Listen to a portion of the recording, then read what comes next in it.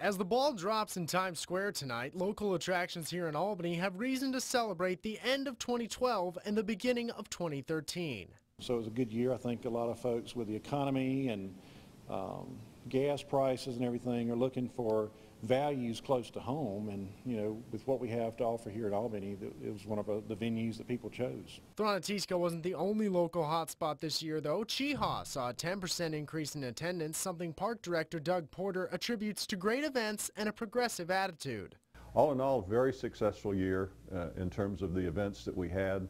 We had good weather most of the year, so we're real pleased looking back on the year. And 2012 really was a big year for Cheehaw, but that doesn't mean they don't have bigger and better surprises in the works for 2013. The real future of the park, I think, lies with the development of our waterfront.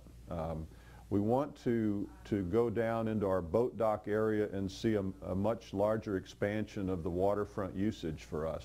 Turnstiles also saw a climb in attendance during the year and, not to be outdone, has a few tricks up their sleeve for 2013. We've got several projects we're working on.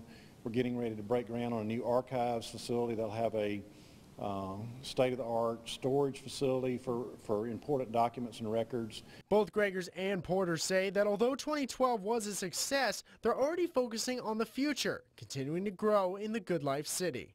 Matt Pritchard, Fox 31 News.